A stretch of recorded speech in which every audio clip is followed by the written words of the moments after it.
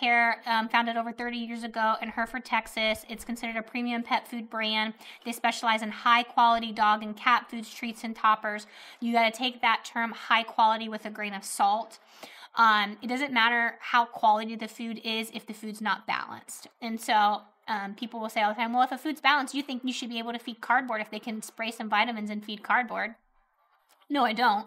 I just think that you should look at if a food is balanced first before you go into some of these other things, because there's no point in feeding a food if it's not balanced. Like, that is the bare minimum, in my opinion. The bare minimum is that a food is balanced. From there, we start stacking the blocks. I don't think it makes any sense to look for a food that is high quality just to find out your high quality food isn't even balanced. So that's what I'm saying, and I think I agree with a lot of people in the comment sections that come for me. They just don't realize we're looking for the same thing. I am just trying to help you streamline your process, because everybody is always telling me how confused they are.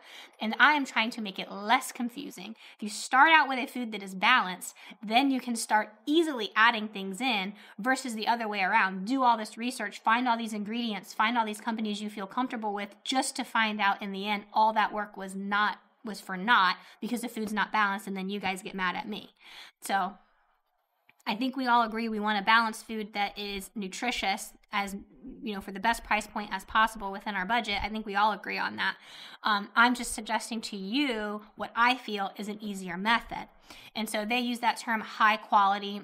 They were acquired by Nestle